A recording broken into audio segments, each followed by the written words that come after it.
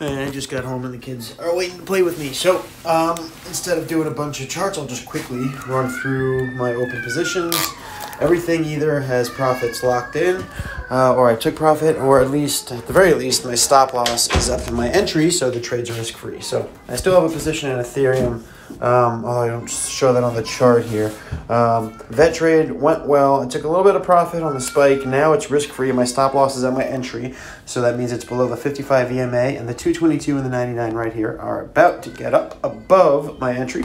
That'll give me a lot of support from those ETH dynamics. We have a nice strong trend line support right here. You can see, if you check this out, key trend line support there. As long as that holds right here, we're going to get a nice bounce off of it. Although we do have a little bit of a reset coming based on the Stoke. So I'm not sure if that support's going to hold. If it does, we're going to end up with a pretty bullish formation. We're going to have what I call a hidden ascending triangle. A hidden ascending triangle occurs where you have a perfect horizontal resistance creating an ascending triangle, but you broke it very briefly. So we had this quick pump, reset, and came back down, and then the normal triangle resumed. So just because we briefly came up and went back down doesn't necessarily invalidate the bullishness of this formation, right? Because an ascending triangle is bullish because you are consolidating within an apex where that trend line support is going up and you're getting higher lows while you're getting a stable resistance, right? Now that stable resistance can temporarily break, and then that sell wall can go right back in place once the order books fill back up, and you can go back to having that same resistance. So since we're back to holding this resistance, I'm confident considering this to be an ascending triangle like I would if it hadn't been broken for a couple hourly candles. So watch closely here. We could be on the cusp of a big breakout as we get into the apex here on VET. If we fail to hold at this trend line support and come back down, that'll invalidate that possibility. But we're still overall looking bullish, and at least my trade is risk-free right now. Still have a trade on NANO. That was a nice initial breakout. Again, here it's a risk-free trade, although on this one I may move my stop loss up to lock in additional profit. The fact that we're bottomed out on the Stoke right here and turning up is a good sign. The initial breakout from when I first got in was, I mean, that was a nice surgical entry. I love those. 7.5% breakout, so that went really well. Right now we have all that ETH dynamic support, 55, 99 EMA, tons of support, bottom of the cloud, 222. Pretty much 4 out of 5 of my dynamics are right there protecting my SL and my entry. So it's a risk-free trade. I think it's a good idea to move my stop loss up to lock in about 1% profit, since I don't see these supports failing given the amount of bullish support we have with the bullish reversal on the Stoke as well. Really good chance we go up and probably test the top of the cloud. I bet we get up and test the top of the cloud anywhere from 370 up to 390 potentially, depending on how fast it happens. On UNI, this was a nice precision entry as well. Now I got in and then I set buy orders down here that never filled.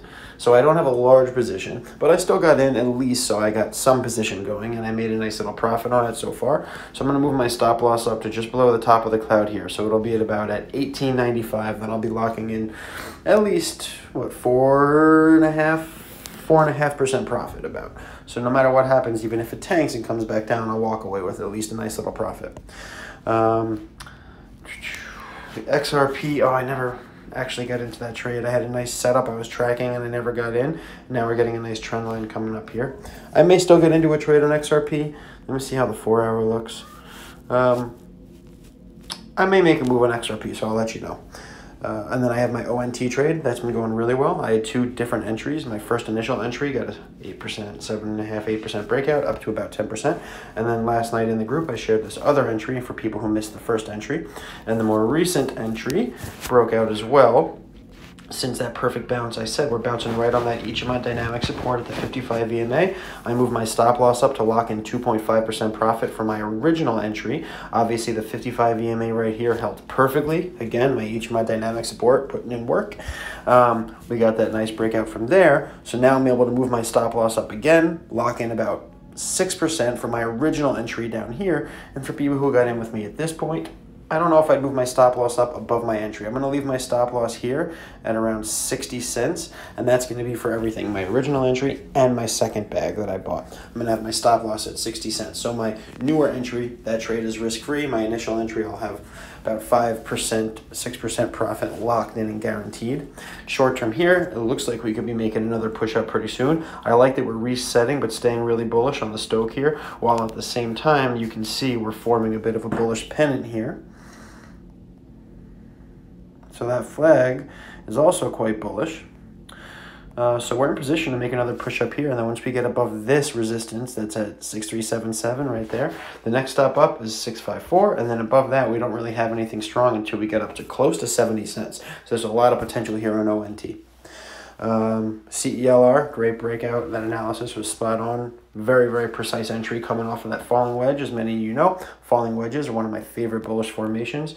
And of course, we got the breakout. Not only did we have the falling wedge, but we had the 222 EMA and the bottom of the cloud, two of my key dynamic supports in my Ichima model. So we got a really sick breakout on that. We are currently sitting on about just shy of 30% profit. I haven't taken any profit or made any moves on this yet. So at this point, I'll probably sell about 30% of the position to take a nice profit, given the fact that we're up 30%.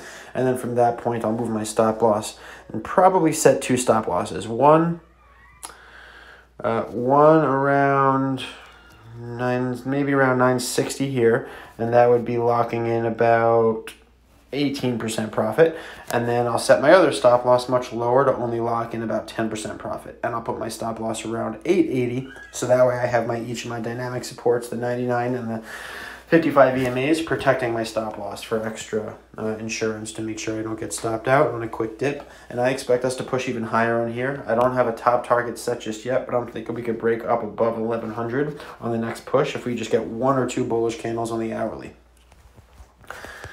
And then, what else do I have open? My NEO trade broke out nicely. Unfortunately, I had a tight stop loss on this trade. It was 2.6% below my entry. You could see it got a quick wick down and hit my stop loss. A lot of the time when I put the long tool like this, the stop loss I show on my actual chart that I share isn't where my actual stop loss is. Sometimes it's a little higher or lower. In this case, it was almost exactly right there. So I did indeed get stopped out by just a fraction of a penny on this dip right before it broke out. But my model was very accurate. So anybody who followed me get into that trade and you got into a similar trade, you're probably in a really good position right now. I would move up your stop loss to make sure you're risk-free. You can't possibly take a loss. And then beyond that, you could lock in some profits by placing your stop loss up around 2350, 2360, and that'll give you at least 1 or 2% profit guaranteed. Or you could even sell some and take some profit right now, since we're up about 8-9% from my entry. What other trades? Oh, I also had my IOTX trade. Now that initial breakout was sick. 11% pump off the bat, and then down here when we bounced right here on the 55 EMA, each of my dynamic supports again, I bought another bag. You can see we're turning up on the stochastic oscillator if you look down here on the hourly model. So I think there's a really good chance we make another push up right here and get above 13,000 right here. I think we're going to make a push up and get a couple solid green candles like we had for my initial breakout. Again, this came out of a bullish pennant, just like I showed you we have on some of the other current formations. So that same formation that led to the IOTX breakout, we're seeing similar things come together on the other trades I just showed you. So a lot of them look pretty aggressively bullish, and I think IOTX is about to make a push up. So at this point, I'm risk-free on this trade. I'm not going to make any moves just yet. Once we make this push up, if I'm right and we get up above that 13 right here, if we get up above that 13,000 level, get up above this 13,000 level up here, right there, break that, then I'm going to be taking 7, 8, 9%. I'll put my stop loss locking in 7, 8, 9% profit. And then lastly, Doge. I've had some incredible calls on Doge. So I had a couple really great breakout calls where I predicted these exact pumps from the original one down here all the way to the second bounce, and now this bounce. Now this bounce has given us another push up. It pumped for about 10%. But I don't know if we're going to get quite the pump we got on the other ones, especially since we have a bit of a trend line here trending down, creating some resistance. You can see it right here.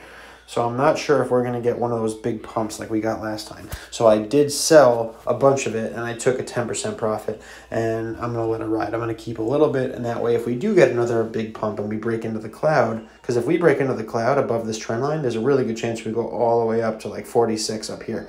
So if that happens, I want to keep a bag. So I sold some to take profit, and I'm keeping some in case we get the pump. And I guess that's it for now. As I get into other trades, I'll let you guys know, and I'll keep you updated on these.